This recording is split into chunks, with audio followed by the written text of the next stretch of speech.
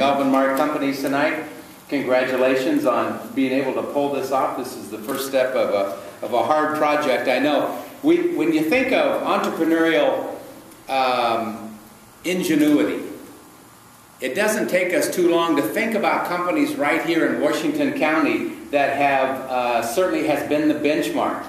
So I don't need to say too much more about people like Nike, who started, of course, with, I don't know, a waffle iron or something a long time ago, and then some guy tried to market that process to a bunch of tracksters down at the University of Oregon.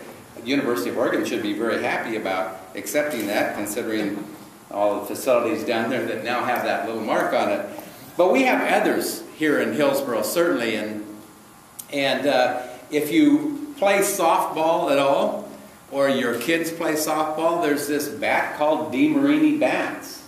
Started right here in Hillsborough in a garage and is now owned by Wilson Sports.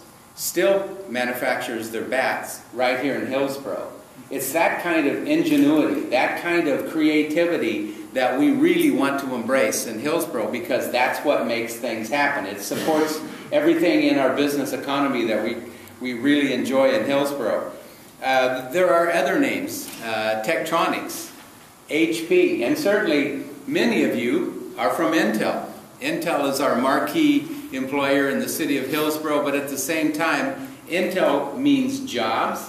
Intel means other jobs that are spin off of Intel employees and create other jobs, especially in the hospitality industry, restaurants and all of those. But each one of you that support yourself with Intel and other businesses, but you have this idea, and this is a great place for you to certainly nurture and make that idea start, and then big things happen, and that's what we certainly hope for you. So we know that our future prosperity will be based on the courageous entrepreneurs who are in this room right now and certainly have a passion for innovation.